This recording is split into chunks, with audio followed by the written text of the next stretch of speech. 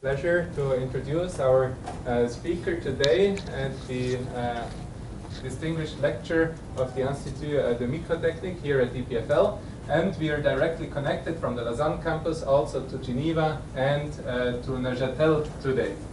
So our speaker today is Michael Dickey. Michael has received his Bachelor of Science in Chemical Engineering from Georgia Tech in 1999.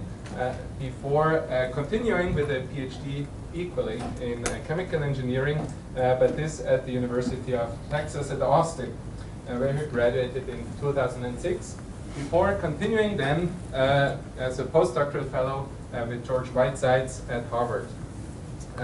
He started then his own group in the Department of Chemical and Biomolecular Engineering and NC State in 2008, where he is since. And we are very excited to learn today about soft, stretchable, and shape programmable materials for electronics and actuators. So please welcome Michael Dickey. Thank you for the introduction, and thank you all for being here. It's really an honor. I'm very excited to be here. Is everything okay with the audio? Can you hear me? Okay, great. So before I get into technical content, I thought since I'm so far away from home, I thought I'd tell you a little bit about where I'm from. So I'm a professor at NC State, as Niels indicated. So this is a map of the East Coast of the United States. And so right up here is New York City, and down here is Disney World, just to kind of get you oriented. So we're sort of in between there. This is North Carolina. It's the green state here. And NC State is right in the middle of the state. It's the capital of North Carolina. And I looked up, North Carolina is about 3 to 4 times bigger in terms of area than Switzerland. So trying to give you a size scale here. But we have about the same number of people. It's about the same size. If you go to about 2 hours drive to the east, we have very beautiful beaches.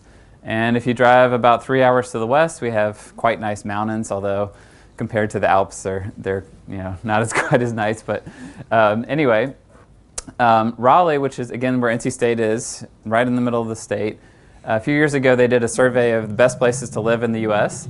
And believe it or not, they actually ranked Raleigh, you'll see, number 1. Did I offend somebody? I said this one time with somebody that was from New York, and they got very upset. So, but by some standards, Raleigh is a very nice place to live. And I've always been very proud of being from Raleigh and thought it was just a wonderful place until I came to Switzerland. And so now I'm having some second thoughts, and I might just want to stay here if that's okay with you guys. Given our current president, I think maybe I could be a political refugee. Anyway, I'm kidding. So our university is about 33,000 people, so it's quite large. We're the biggest university in North Carolina, known for our engineering. This is the building that I sit in. It's an engineering building. And one of the buildings we're very proud of is our library. And one of the things that's special about it is in a traditional library, there's a lot of wasted space with the book stacks. So here they've put all the books down here in the basement, and there's actually a robot that will retrieve the books for you and kind of go and pull them. So all the space that you see, they call collaborative space for studying and for students to work. So in our group at NC State, we work on a number of things, kind of interdisciplinary. And the common themes are the importance of interfaces, patterning, microfabrication, and soft materials. And I'm going to try to tell you kind of just at a very high level about 2 of the things that we've worked on. The first one is work on liquid metals. So we'll focus most of the talk there. And so the motivation for this should actually be sort of close to home for some of you in the audience. And that is to try to make electronic materials that have interesting mechanical properties. So your laptop, your cell phones, these are all made out of rigid materials. But if you could start constructing them out of materials that are soft, flexible, or even stretchable, you can start to do some interesting things. So this is, in the top left, this is a concept by Nokia. It's a cell phone that could be wrapped around your wrist like a watch and then be unfurled and used. One of the leaders in this field is John Rogers, and he has done some really cool work with very thin electronics like temporary tattoos that can conformally mount against the skin. Again, one of the leaders is Stephanie LaCour, who's, I think, listening in, and done some implantable devices that are soft and stretchable and conductive. I'm given some other examples, also from Switzerland. Herb Shea's group doing some soft grippers and actuators. as well as some work from ETH making flexible electronics. And you'll notice that there's a few words here: flexible, soft, stretchable. These don't all mean the same thing. And I would argue that making something flexible in principle is very easy. And I say this with quotes because in reality there's of course some challenges, but in principle, if you take a rigid material like a piece of wood and you make it thin enough, you have a piece of paper. And so this is an experience from day-to-day life, everyday life. And then same thing with aluminum. This is a bike frame made out of aluminum. If you make it thin enough, you have aluminum foil. And of course these things are flexible because they're thin, but they're not stretchable, and of course they're not soft. Now there are some ways to make metals stretchable, and there's some examples also from day-to-day life. This is kind of a relic now, but cords on old-fashioned phones used to be stretchable because they were designed sort of like springs.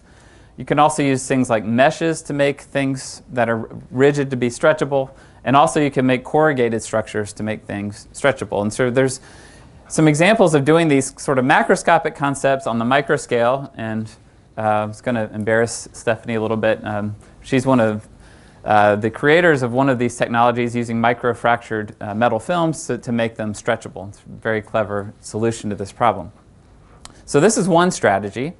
Another strategy is just to use composite materials. If you want to make these things stretchable, so if you can use composites. So for example, these are sticks of cinnamon, but if you imagine these to be conductors, and you pulled on them, they would be able to move simply because they're not physically connected. They're just in contact, but they're not physically connected. And you don't necessarily have to use sticks. You could also use spheres. So this is just kind of a fun picture, but if you imagine these spheres to be conductive and you start moving them around, you still have a percolated pathway. And this is exactly what's done on the nano and the micro scale. If you use, say, silver nanowires, as long as you have enough of them, you can create a percolated pathway, and if you put them in elastomer, you can make the thing stretchable. Of course, this comes at a trade-off, which I'll come back to in a second. The third strategy is to just use a material that is inherently soft and stretchable. And so the thing that typically would come to mind is something like a liquid. But of course, most liquids are not very conductive. Salt water is pretty conductive, but not nearly as conductive as a metal. So then that begs the question, could you do this with liquid metal? But when you hear the term liquid metal, what comes to mind? Just shout it out. Mercury? Okay, you're too smart. Something from Hollywood. Terminator. Okay, you are smart. Good. So both of those things, Mercury and the Terminator, are captured in this little clip. So this is the former governor of California, who's just blown up the bad guy. So that's Arnold Schwarzenegger. He's just blown up the bad guy, and the bad guy is kind of creepy. He turns into this liquid metal material that comes back together and reassembles and turns back into the bad guy. And so I show this mainly just for fun, but it's obvious that when you're watching this that you're looking at science fiction. Liquids don't go uphill. Liquids don't adopt these types of shapes. They tend to be spherical. And in essence, this is what we would like to try to do. Of course, not for evil purposes, but we would like to be able to pattern liquids in shapes that are useful for electronics, such as wires, antennas, etc. And so, of course, the answer is we can do this, and we're not the only one. There's a lot of work being done on liquid metals around the world. Our group is just one, and so this is highlights from other groups. I'm not going to go through them because they're not our work, but I will point out that there's some very nice work being done at EPFL using liquid metals. And if you're interested in kind of digging deeper into some of these applications from other groups, I recently published a review paper that goes into a lot of these different works. Now, I will mention one work in particular, and part of the reason I'm here on an extended time in Switzerland is there's a thesis defense tomorrow. Hopefully everyone knows about it, but if not, this is a little advertisement, and this is a really nice thesis that goes into some new uses of liquid metal, so I hope you can attend. We'll also just do a little bit of advertising and say that, again, a lot of people are now working on these materials, which is very exciting. And last year in the CNE News, this is a journal of the American Chemical Society, they published a list of top 10 kind of hot research areas, and liquid metals was one of them, and they featured some work from our group as well as other people. So this is just to say that I know liquid metals is sort of kind of a new thing in many people's minds, but a lot of people are starting to work on these. Okay, so how do you pick a liquid metal? I think most people know that mercury, excuse me, mercury is a liquid metal, but mercury is toxic, so we don't want to use that. Over on the left-hand side of the periodic table, there's these guys which are either radioactive or explosively reactive, and so we don't want to use those either. And so really by process of elimination, someone shouted out gallium, and that is indeed what we're using. And you'll notice that gallium is right below aluminum on the periodic table. So this makes them sort of brothers or cousins, makes them have similar properties. But there's one big difference, and that is gallium has a very low melting point. And so this is a crystal of gallium, and so this is what it would look like if you saw it in its solid form. Its melting point is low enough, though, that if you were to hold it in your hand on a hot summer day, you would find that it wouldn't melt. But to ensure that it stays as a liquid, we add some indium. And this is one of the wonders of nature. 1 plus 1 equals 3. Here, 30 degrees plus 157 equals 16. Okay, and so basically by adding this to it, it depresses the melting point, and we use a composition that's called the eutectic. The eutectic, in this case, is 75% gallium and 25% indium. Now, a few comments about this material. Its viscosity is twice that of water, so you can think about it being metallic water. It has 0 vapor pressure at room temperature. That's remarkable because that means you don't have to worry about breathing it or having it disappear into the air. It just stays put. And you might be thinking, well, it's a liquid metal, it must be toxic. But I would argue that toxicity does not correlate with melting point, right? And so it turns out if you Google gallium injection, I wish that the first thing that popped up was my website, but unfortunately, the first site that comes up is an NIH website, and it says gallium injection. Now, this is a little bit misleading because it looks like this person's injecting gallium into their arm. That's actually not the case. This is a gallium salt that's been FDA approved for MRI contrast agent. So it's okay to put gallium into your body. And if you take a vitamin in the morning, let's say an iron supplement, for example, you're not actually eating iron, you're eating an iron salt. Otherwise, the metal's not going to be soluble in your body. So this is some gallium salt that your body is able to handle and remove, very much like iron, actually. And in addition to that, this guy is a collaborator and colleague of mine at NC State. He came to me a few years ago and said, "Can we use liquid metal as for drug delivery?" And I thought that sounded crazy. I was looking at him crazy like you're looking at me, like I'm crazy. And it turned out to be a pretty good idea. So we used little liquid metal droplets to deliver drugs into the body. And the point was that of showing this is that we were able to put it in mice, and the mice are still happy today as far as we know. Okay, so the most important property of this material is that it reacts with air to form a very thin oxide skin. And to drive home this point, I'll show you a video. So this is the liquid metal spread out on a glass slide. You take a little bit of acid, 1 molar hydrochloric acid, and the vapors from this Q-tip remove that oxide shell, and when it goes away, the metal just beads up. Okay, so this is probably the most important slide of my talk, so hopefully you follow this. With the oxide, you can spread it out on the surface, but when you remove it, the metal will just bead up. Now, what do we know about the oxide? It's about 3 nanometers thick, so it's not a perfect analogy, but imagine filling this room with water and having the paint hold it together. Okay, so it's very, very thin, and it's so-called passivating, which means it forms and it does not get thicker.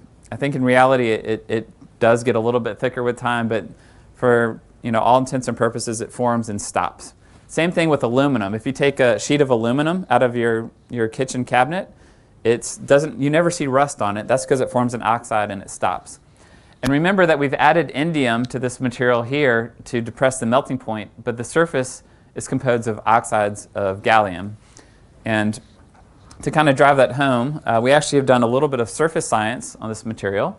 And if you take it straight out of the bottle, I'm not going to go into a lot of details of what you're seeing here, but if I'll just focus your attention on this bar chart, if you take the metal out of the bottle and look just at the surface, you'll see that the surface is primarily oxygen, gallium, and a little bit of indium. So the point is, even though there's indium there, it's the gallium that's forming this oxide layer. What's interesting is if you scrape off that layer, in the absence of oxygen, the indium actually becomes enriched at the surface because it has a lower surface energy, sort of like a surfactant. Then if you add air back into the chamber, you'll see that it goes back to being oxygen, gallium, and a little bit of indium. So the bottom line, the takeaway from this is that the surface is pretty much always composed of gallium oxide as long as you're working in air. Now, one more sort of detail about this material that is important for understanding the way it behaves is to understand its rheology, the way that it flows. And so we've done some very simple measurements where we put the liquid metal between two plates. So this looks a little bit like a cookie, where the bottom part of the cookie is stationary, the liquid metal is sitting there, and then we squish it with the top plate, and we rotate that plate back and forth and measure how hard it is to turn it. Now, usually if you do this, and you do this with, say, jelly or honey or some other fluid, it's a bulk measurement. But in our case, it's actually a surface measurement. We're actually measuring the oxide that goes around here because the viscosity of the metal itself is so low. It's similar to water. It's very much like if I move my hand through the air, I don't really think about the fact I'm moving through a fluid because the viscosity of the air is so low. Same thing for this instrument. So let me show you this video. This video shows the liquid metal, and here we tell the instrument to turn to the right, turn to the left, and then we let it go. So I'll play it one more time, and you'll see that the oxide is present. You can see that it sort of wrinkles, very much like if I grab my shirt and pull it back and forth. And the other thing is when we let the plate go, you see it kind of snaps back. So it's got this a little bit of elastic character to it. And so this is the kind of data that comes out of these. We basically wiggle the plate back and forth, and we can get the elastic modulus, which is plotted on this axis, as a function of stress, basically how hard you push on the material. And the takeaway from this is that the skin is elastic. So this is kind of like Hooke's law from freshman physics. It's like a spring constant. So it's a material property, and it's elastic, and then when you push too hard, the oxide breaks, and the metal can flow. So this is very much like ketchup, if you will. If you're below this stress, it holds its shape, and if you're above it, it will flow. And so we've taken advantage of this to actually 3D print the metal. So this is a video that shows, again, kind of gives you a sense of how this stuff behaves. This is a syringe. We take a droplet, we pull the liquid back in, and you see the oxide kind of crumple. The oxide forms so fast and is so strong that you can take droplets and stack them, which is pretty interesting. So one of the neat things here is that sort of for the first time you can 3D print metals at room temperature. So you can print them with plastics, elastomers, biological materials, etc. And in addition to stacking droplets, you can also do a burst of pressure. So we'll shoot it out of here, and it oxidizes so fast that it holds its shape, sort of like Spider-Man. And the other interesting thing is because it's a liquid, we can drag it around and make electrical connections. And then, I don't know if you can tell, but this is a dead bug, dead insect. So these are the eyes. And it held still for a little bit for us to 3D print some antennas on it. So this is about as close as we get to biomedical research in our lab. My student actually did this as a joke because we do some work with liquid metal antennas. But I really like it because it shows just how small these structures are. They're about 100 microns. And also just how gentle this printing process is. So in addition to 3D printing, you can 2D print. This is basically just dragging a needle across the surface. And again, this is liquid the entire time. This is all held together by a very, very thin oxide layer. A simpler way to pattern the metal is to simply inject it. So this is a microfluidic channel. Basically, there's a hole here, there's an outlet hole here, and there's a channel that connects them. We apply pressure with our thumb. You'll see it flow through, pop up right there. And then we're going to do it again from here to here. So you'll see it flow through and pop up. And so just that simply, we just made a wire, we just made an antenna. Depends on how you look at it. But this is interesting for a couple reasons. One, it's a new fabrication paradigm. So typically you form, say, a metal and then encapsulate it with some polymer. Here we're starting with the polymer and then adding the metal to it. Secondly is these wires that form take on the mechanical properties of the polymer. So if you inject this into a rubber band, you have a rubber band-like wire. And so that's shown here. These are different types of antennas. This is a dipole antenna. This is a coil antenna for wireless power transfer. And these take on the mechanical properties of the polymer that they're within. We've also made microfluidic electrodes. If there's those in the audience that are interested in microfluidics, this is kind of nice because in one step we can make electrodes that are perfectly aligned and adjacent to microfluidic channels in a single lithographic step. But it turns out it's even easier to pattern this material, and we're really excited about this. This video is going to show you sort of the idea. So these are microfluidic channels. They're a little bit hard to see, but you can kind of faintly see them. Currently they're empty, and we've pulled vacuum on this material. And there's one hole, there's an inlet hole that's sitting underneath this blob of metal. So when we pull vacuum, that pulls all the air out. And then when I'll start the video, you'll see that the student, this is a reflection of the student right there, comes, turns a knob, and lets the air in. You'll see the thing will vibrate because the air is coming in. Now there's atmospheric pressure pushing here, and that pushes it spontaneously into the microchannels. So you can fill it very, very simply with no hands. Okay, so I mentioned that these type of structures take on the mechanical properties of the surrounding materials. And this is important if you're trying to make a stretchable conductor. So there was a review article from a few years ago that said if you want a stretchable conductor, of course the things you care about are electrical conductance and making it go to a large strain. How far can you stretch it? So this is a plot of conductivity versus strain. So if you imagine taking something that's very stretchy, like a piece of rubber, right? And you want to make it conductive, you can start putting in particles like this. Start putting in particles and having them start to overlap. And if you do that enough, you start to make it conductive. But the more you add, the more conductive you make it, but the less you can stretch it. This is kind of a general trade-off with composite materials. So these squares are data from the literature and shows the general trade-off. Where you'd really like to be, depending on the application, is way up here. High strain, high conductivity. And we can do that with these wires. So these are some hollow, basically hollow tubes that we filled with liquid metal right here. And there is sound. I'm not sure if this is going to play. Maybe not. Okay. Well, I'm sorry you can't hear the sound, but basically as we stretch these things, we can go to 800% strain or more and still have metallic conductivity. In other words, we break the trade-off. We've decoupled mechanical properties and electrical properties. We sort of get the best of both worlds. More recently, we've taken these stretchy wires and combined them. So this is actually 3 wires and filled them with different lengths of metal.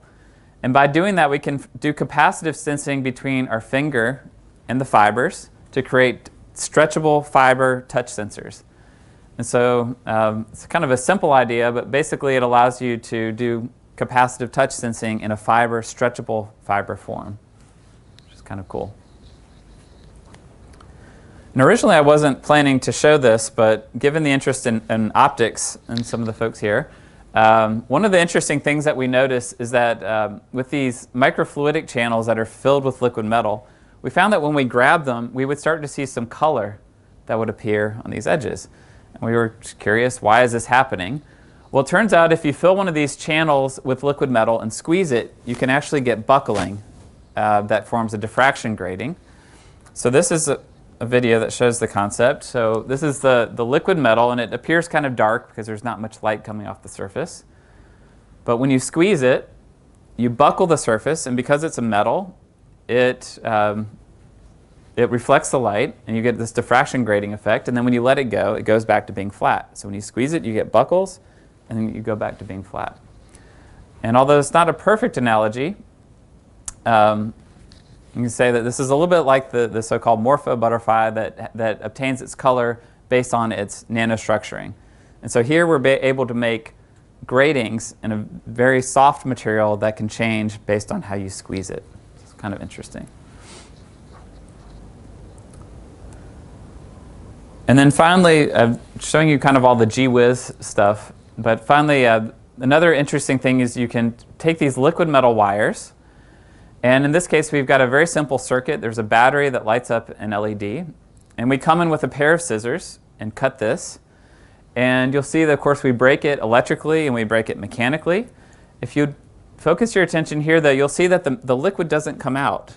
It also doesn't retract. It stays flush with that interface due to the formation of that oxide. So now when you bring it back together, the oxide is very thin, so the thing will break, go back together, and regain its electrical conductivity.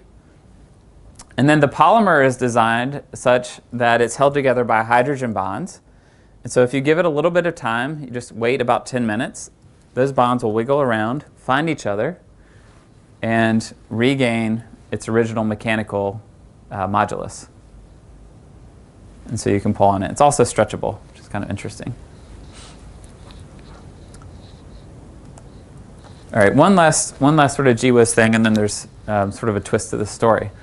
One other kind of cool thing you can do with this liquid metal is you can make little particles of it. So what we do is we just take the liquid metal and put it in some solvent, and we sonicate it, basically blast it with acoustic energy. And it breaks it into these little droplets. These are about 100 nanometers or so. And so it forms this suspension. And then we can cast it as a film. And as you might imagine, these films are not very conductive because the electrons have to hop through all these particles. But anyway, if we put them in elastomer, we can squeeze them and cause the little particles to merge together because they're liquid. And to show this concept, this is one of these structures. So these are the particles between two layers of elastomer. We've stuck 2 copper wires and an LED, and we've shown that it's not conducting. But then you can take a pin. The pin is just to apply pressure. You could use your finger. And you push on it, and that causes the particles to merge together. So it's basically sintering at room temperature. And it allows you to create these conductive pathways. And so now you'll see it's conductive. And so if you hook up a power supply, it will light up. So basically you can draw circuits on the fly, which is kind of cool. But to me, the coolest thing with using liquid metal is the idea that you can change its shape. And so the question is, how do you do this? How do you change the shape of the metal? The simplest way, as I've already shown you, is to do mechanical. So just grab it, stretch it, bend it, something like that. But I'm a chemical engineer, and we like pumps. So we would like to do it using air or some kind of pump. But the problem with that, and this is where the oxide is actually a problem, the oxide sticks to the walls of these channels. So if you took this liquid metal microchannel and tried to pull the liquid metal out, you would see that the oxide and the metal inside of it sticks to these walls. So it's a little bit like wet paint. So it's difficult to kind of move it around. And besides, we'd really like to be able to do it electrically because then you could do miniaturization. Okay, so how do we do it? We used electrochemistry. So this is a puddle of the liquid metal, and we've put it in salt water, and then we take 2 electrodes with a battery and apply voltage. And here, instead of using acid to remove the oxide, we use electrochemistry to reduce it, basically this reaction. When the oxide goes away, the metal goes to high surface tension state, and it beads up. So how can we use this? Well, this is a microchannel filled with liquid metal, and there's a drop of water here. We apply voltage between here, and you see that the oxide goes away at that interface, causing it to want to withdraw to this reservoir. Although the video doesn't show it, at any point we can turn the voltage off and stop the flow. You'll see that it leaves no residue behind, so it withdraws cleanly. And then this part, which is not in the electrical path, regains its stability because it reoxidizes, so it holds its shape. So using this concept, we can actually kind of one-up our game a little bit, and we can make a maze. So this is, again, liquid metal. There's a droplet of water at the outlet, a droplet of liquid metal at the inlet, and we apply a voltage, and the liquid metal will actually solve the maze because it follows the electrical path. Basically, we're only removing the oxide right here, and it will withdraw and find the solution. Now, this is kind of cute and maybe sort of obvious. That is that if you remove the oxide, it should want to bead up and go to this outlet here. But what we'd really like is a way to get it to go back in. And here in this video, we applied a negative voltage here, a reducing potential. But you might think kind of intuitively, well, what if I apply a positive potential? Could I then get it to go back in? And the problem with that is that the oxide should just form and nothing should happen. So you can imagine how excited we were when we did this experiment. So if you apply a positive potential to the liquid metal, so this is the liquid metal, it's sitting in electrolyte, and there's a counter electrode out here, we found that the metal spreads. And a couple interesting things are occurring. If you look at the leading edge, it's actually not wetting. It's actually got a non-wetting contact angle. There's got this little stem that connects between the syringe and the liquid metal, so that's also weird. And it's spreading like a pancake. So everything about this is surprising and should be very kind of shocking. And if you can basically do the same experiment And if you look top down and put the metal into a mold, you'll see that it will spread into the mold. And so you can get these different shapes because it's spreading into the mold. And then when you flip the voltage, it will bead back up. So you can start tuning the shape, which is kind of cool. Now this should be very, very surprising because liquid metals have enormous surface tension. Most organics, say you go to the petrol, get some petrol, it's 20 to 30. That's a typical value. Water, because it's very polar, is about 72. Now don't worry about the unit so much, just look at the numbers. Gallium has the largest surface tension of any liquid at room temperature, as far as I know, and it's about 500. And so what this means is that it tends to want to form a sphere. And so we first thought, well, we're applying a voltage in the presence of water. This must be electrocapillarity. This is a phenomenon that's been known since the 1800s. And let me walk you through what this could potentially be. So this is a plot of surface tension versus voltage. And one of kind of the weird things about electrochemistry, there's these so-called open circuit voltages. So it doesn't go through zero. It's got this number offset from zero. But anyway, if you imagine this to be your droplet of mercury and it's sitting in water, the two things really don't like each other. And so the mercury has a very high surface tension it wants to beat up. But one way to trick them to like each other is to apply a little bit of potential to the metal. So if you imagine you apply a positive potential or negative potential, either way, you're going to get the counter ions. So these are the counter ions that go to that surface and effectively lower the surface tension. It makes those interfaces like each other. Now, looking at this, what does this look like in terms of electrical engineering? Resistor, inductor, capacitor, right? So this is a capacitive effect.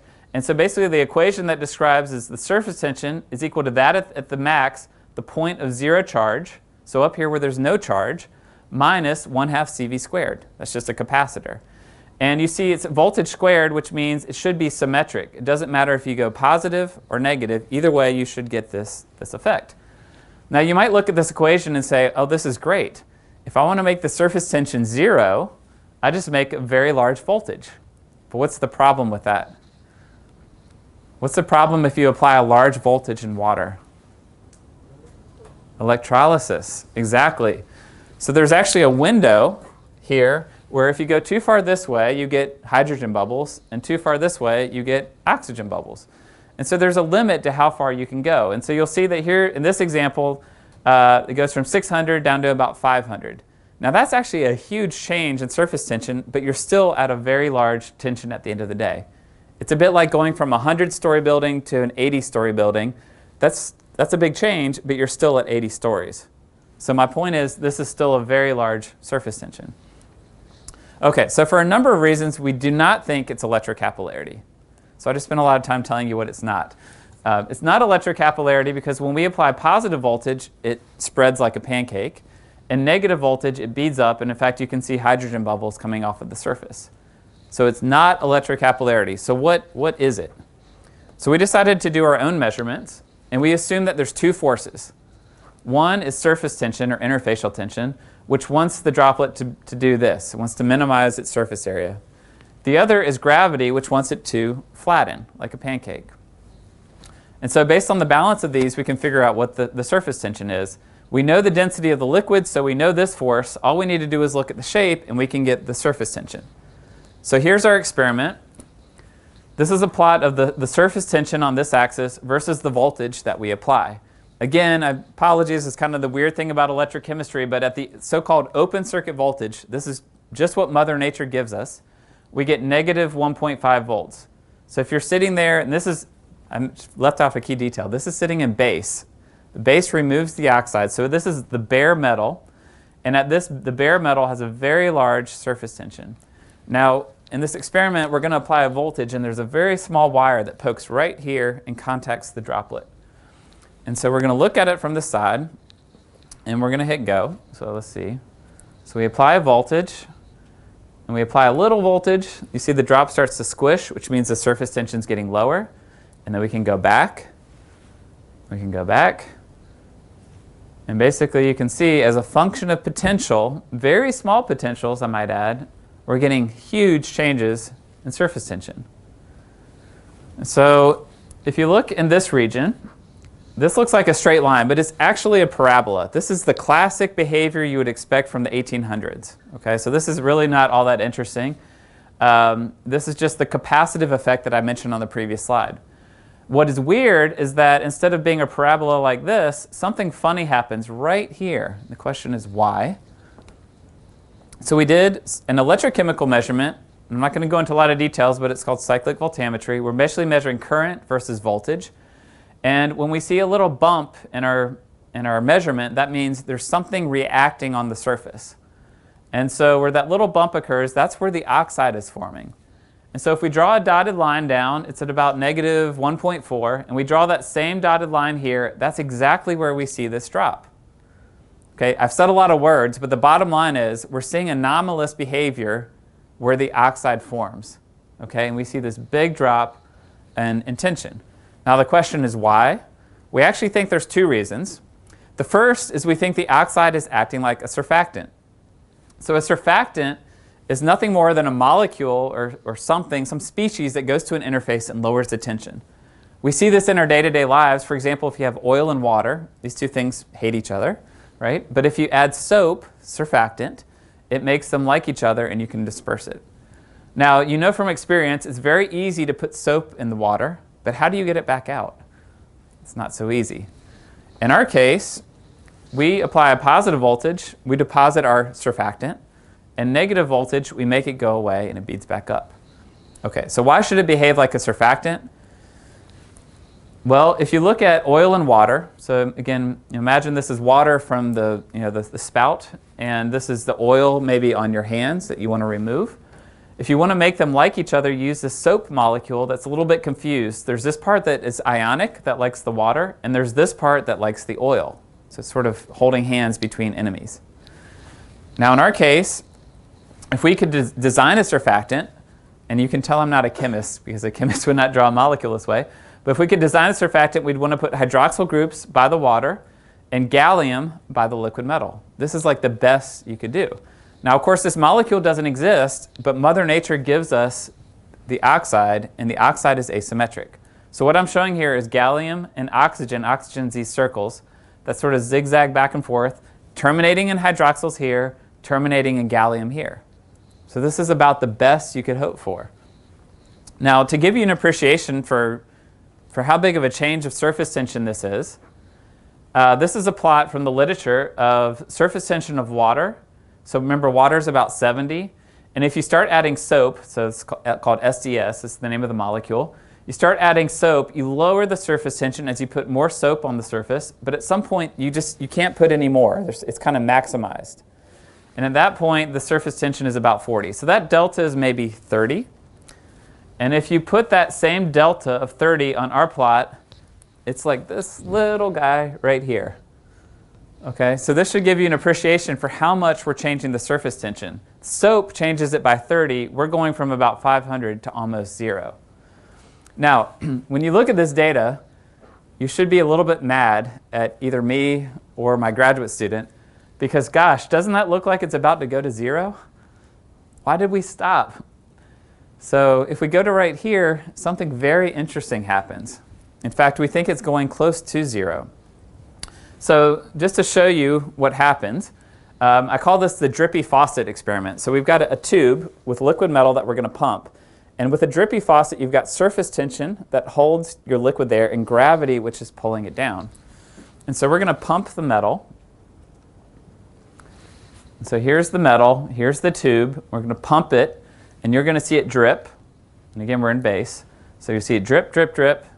And then as soon as we apply a voltage between here and here, we deposit the oxide. It has this surfactant-like effect. The tension is very low, and it comes out like a straight. You guys are so hard to impress. I almost fell out of my chair when I saw this. This is very unexpected. So this overcomes what's called Rayleigh instabilities. If you turn on your faucet, you can get a stream of liquid, but eventually it will break into droplets due to surface tension. And we're actually still trying to understand this, but let me show you sort of where we're at. We're doing this with Karen Daniels at NC State. So we designed an experiment where, again, we have a very small wire that contacts our liquid metal, and it's sitting in base, which is constantly etching off the oxide. We put a counter electrode around the outside so that we avoid any sort of fringing fields. And we're kind of probing what happens when you apply this voltage. Now in this experiment, the camera is looking top down. So here's our droplet, and we apply a voltage, and it starts to spread, flatten out like a pancake. But it actually starts to form very strange, these fingering instabilities, which turn out to be a little bit different than normal fingering instabilities. These form fractals, and it will continue to spread. And you'll see that sometimes these little lines will break, and when they do, the oxide dissolves away and they bead up. So you can see that when the oxide goes away, it beads up. And telling this story would probably take the full hour. So let me just tell you what we think is happening. So normally, liquids are under tension. They get pulled together like this. It's like a rubber band being stretched. They're under tension. And we think there's two things. I mentioned the surfactants. So remember, they've got these oxide on the surface, which we think lowers the interfacial tension of the liquid that's sitting beneath it. So that's one thing. So we've lowered the tension, but that doesn't make the tension necessarily zero.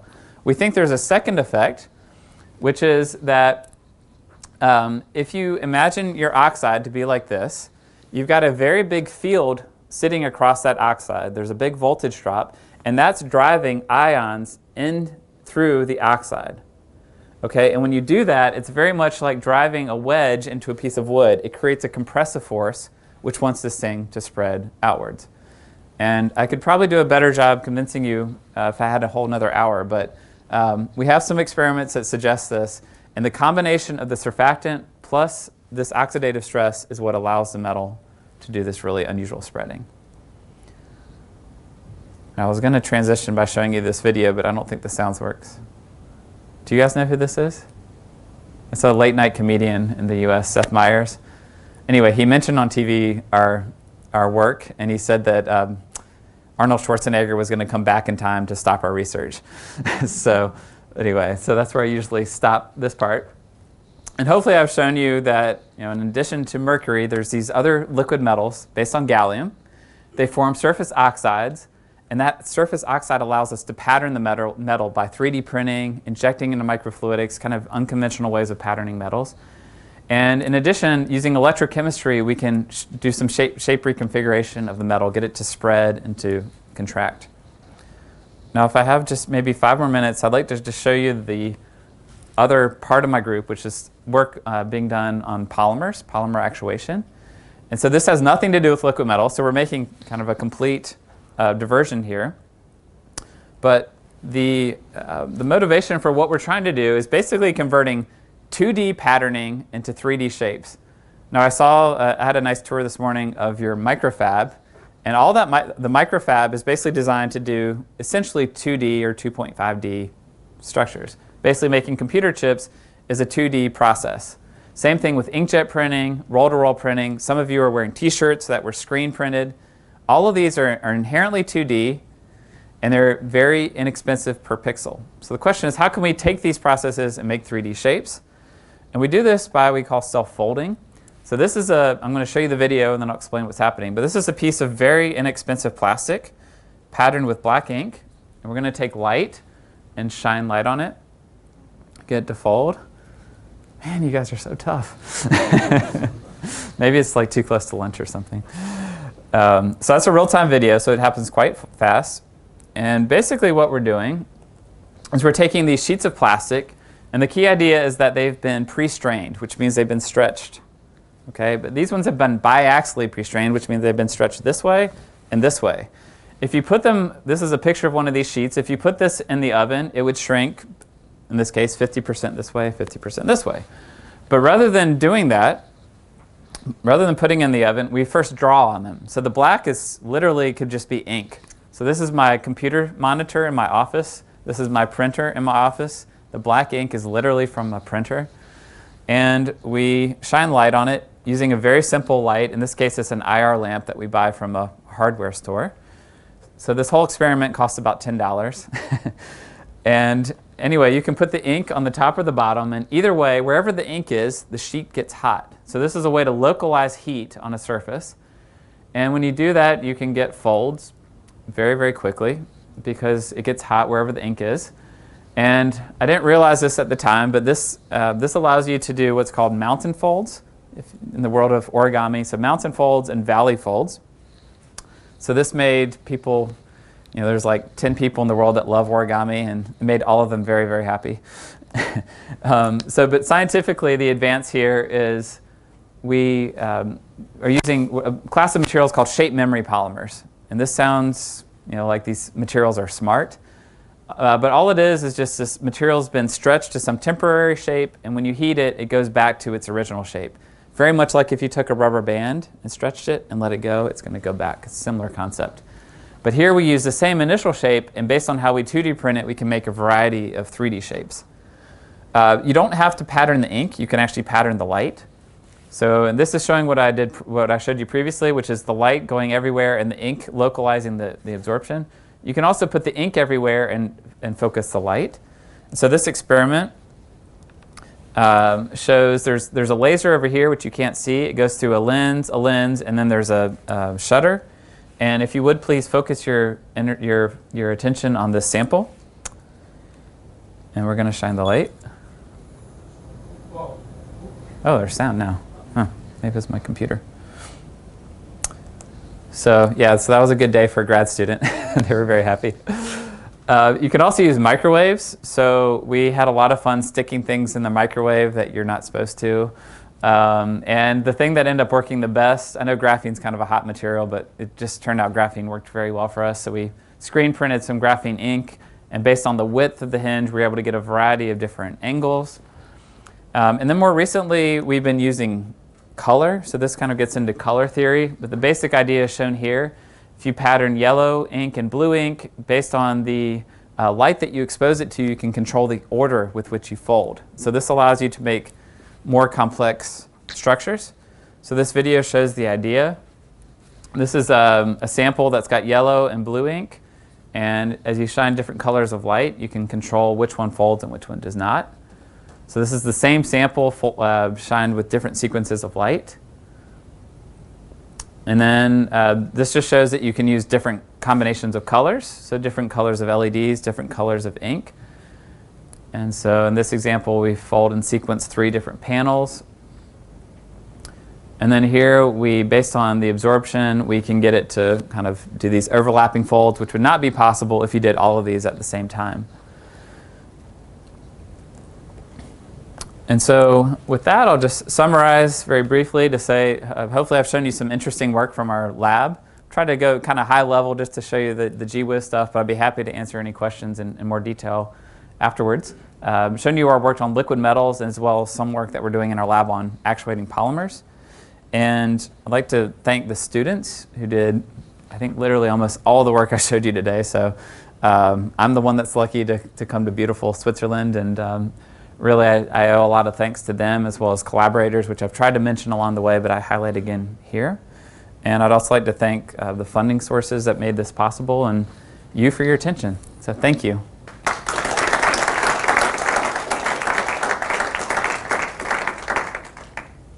Questions? Yes, please. I guess a question about the fingering instabilities. So I guess I would like to hear your insight about it. Apart from, say, soft switching applications, where do you see fingering instabilities being exploited? Or just repeat the question. I can repeat it if you want. Yeah, I guess how do you envision the use of these fingering instabilities outside the scope of soft switching? Yeah, so to be honest, when we started all this, what we really wanted to do was to take a droplet of the metal and spread it out into a sheet, because that would be a lot more useful. And that's difficult to do because these instabilities occur. And so I think the reality is, there's, at least for me, maybe I'm not smart enough to think of the applications, but the thing that to me that's more interesting is the mechanism, which is new, and also there's a lot of people that study these types of fingering instabilities. So there's these things called Healy-Shaw cells, where you inject a low viscosity liquid into a more viscous liquid, and they also form fingers. Lightning strikes also form these kind of fractal. And so people that have studied these have found this kind of universality fractal shape, and we're seeing actually a different behavior that is different from all the others, and we don't know why. And so we've mainly been focusing on the fundamentals, trying to understand how this thing works. But beyond that, I'm not sure about good applications. It's a good question. Yes, please. On 3D print, so I see some spheres of gallium can touch each other. Right. So this mechanism is due to the outside layer or the liquid metal in two spheres connected with each other. Yeah, so the question basically is during the 3D printing, what happens when you bring two spheres together, right? Yeah. Yeah, I'm smiling because I get asked that like 99% of the time that I show that video.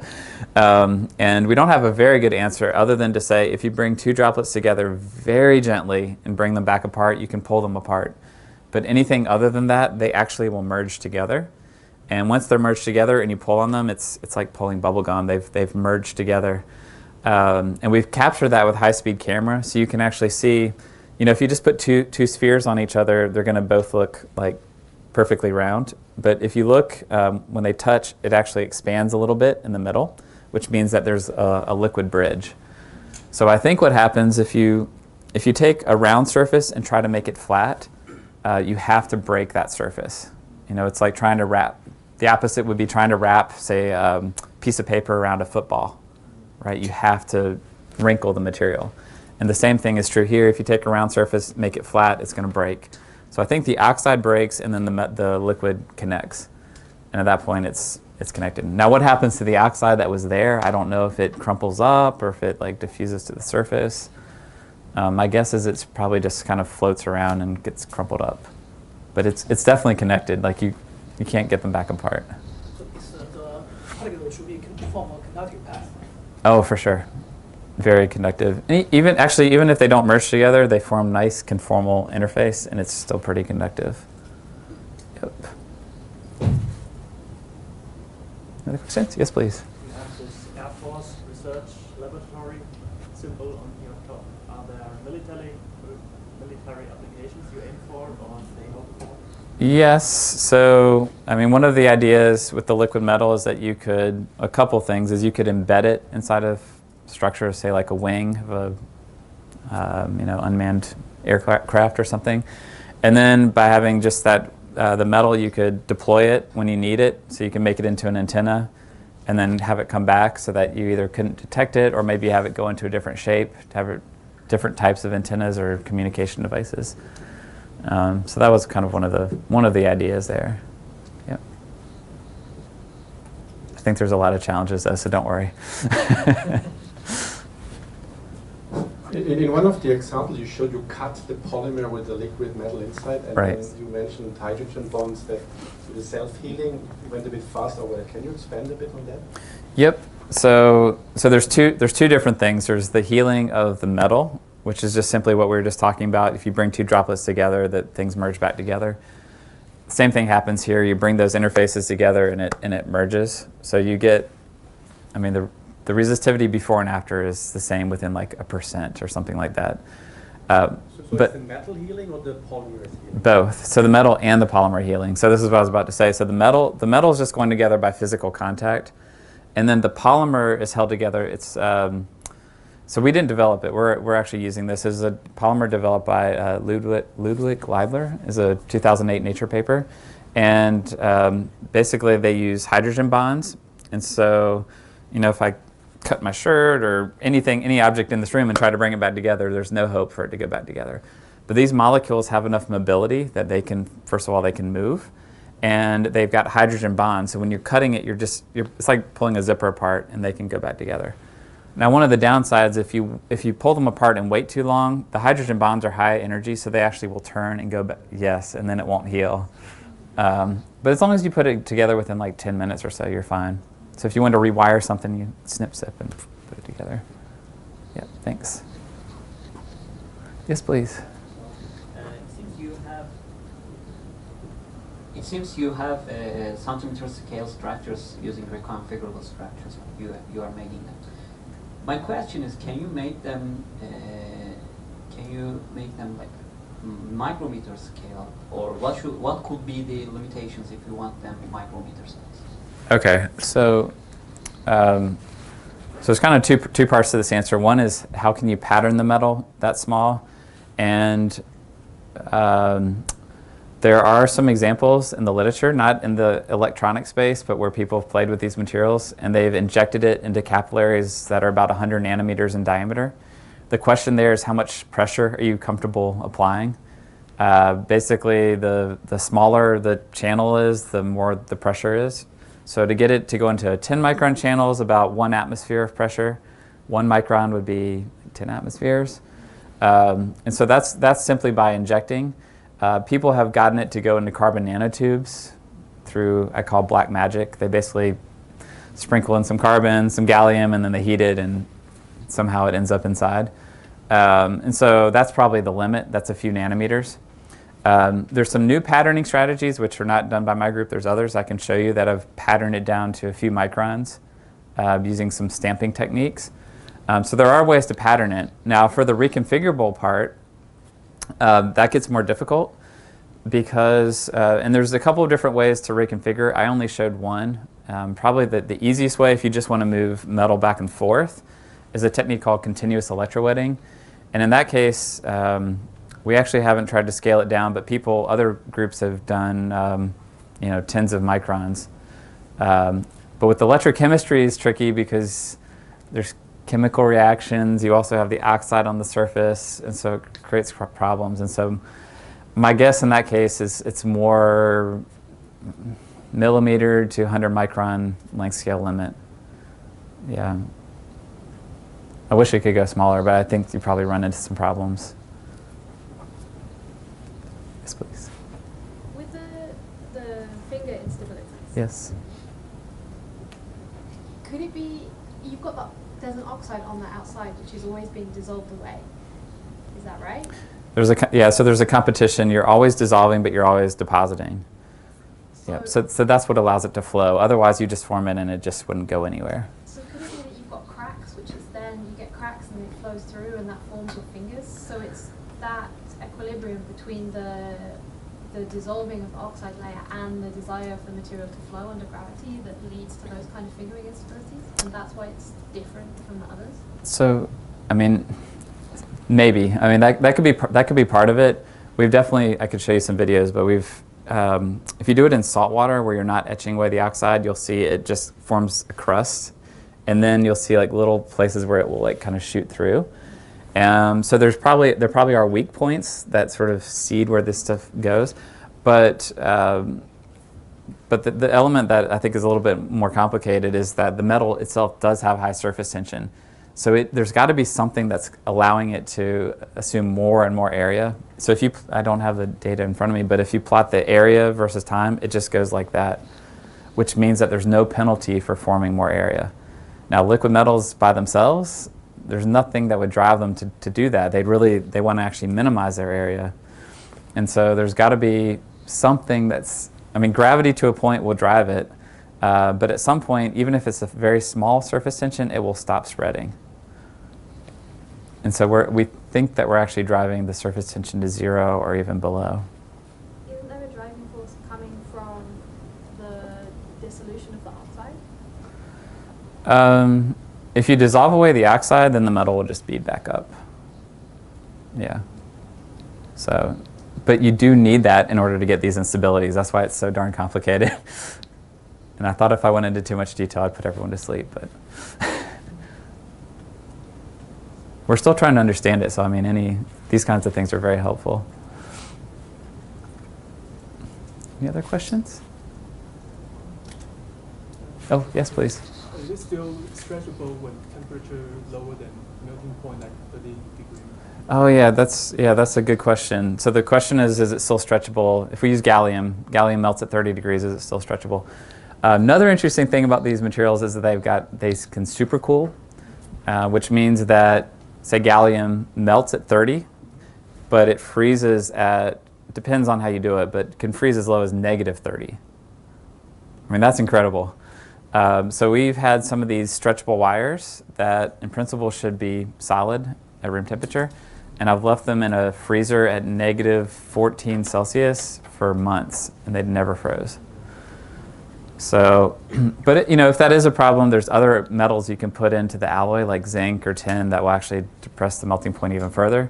We've just never seen the need to, because a binary system is simpler than a tertiary. Or, yeah. Do you then get spontaneous crystallization if you stretch it? I wish, because that would be so cool. No, but if you poke it with a wire and you give it a nucleation point, you can actually see it freeze, and then it becomes solid, which is also really neat to see. The gallium one, I tried, it can be a liquid at -18. Yeah, so I mean, from what I've read in the literature, you can go as much as 60 below the freezing point, or melting point. But yeah, okay, that's good. I've actually never seen gallium indium frozen. I've never really tried, but it's very difficult to freeze.